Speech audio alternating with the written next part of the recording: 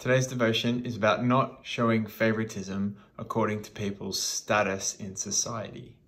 The passage today, James chapter 2, verse 1, it starts by saying, "My brothers and sisters, believers in our glorious Lord Jesus Christ, must not show favoritism." And the reason that we must not show favoritism is because Jesus wasn't the kind of person who showed favoritism according to people's status. Luke chapter 14 records Jesus at a meal, and he says this to the host: "When you give a luncheon or a dinner, don't invite your friends, your brothers and sisters, your relatives, or your rich neighbors. If you do, they may invite you back, and so you will be repaid.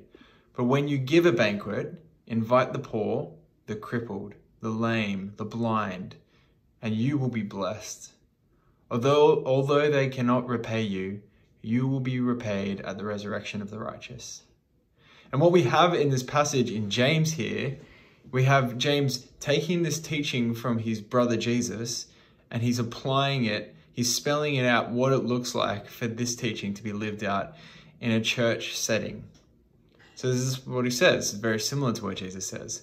"Suppose a man comes into your meeting wearing a gold ring and fine clothes, and a poor man comes in filthy old clothes among you. If you show special attention to the man wearing fine clothes and say, 'Here's a good seat for you,' but say to the poor man, 'You stand there,' or 'Sit on the floor by my feet,' have you not discriminated among yourselves and become judges with evil thoughts?"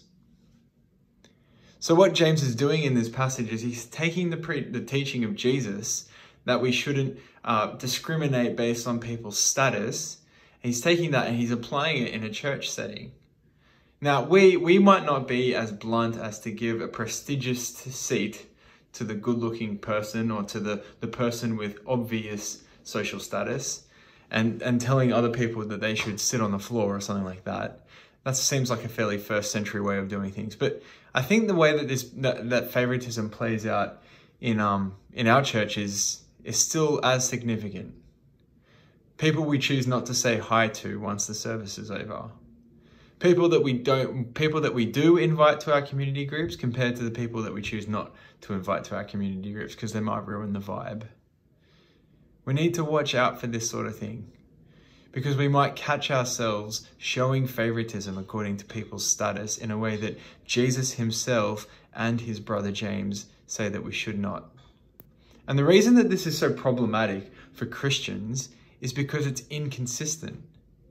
Because you're a part of God's family is not because you're prized and not because you're important. That's James's next point. It's those who are poor in the eyes of the world but love God who are welcomed into the kingdom of God. This is what James says in verse 5. "Listen, my dear brothers and sisters, has not God chosen those who are poor in the eyes of the world to be rich in faith and to inherit the kingdom he promised to those who love him?" You see, we're not welcomed into God's kingdom because of our status or the fact that we did anything impressive. No, we're welcomed in because we were poor and weak and Jesus died for us to save us from our sins.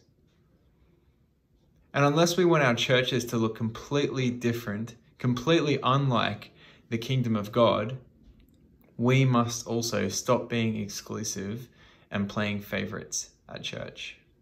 So you can ask yourself the question, who are the people that you tend to prioritize? Hopefully this has been encouraging for you. Have a good day.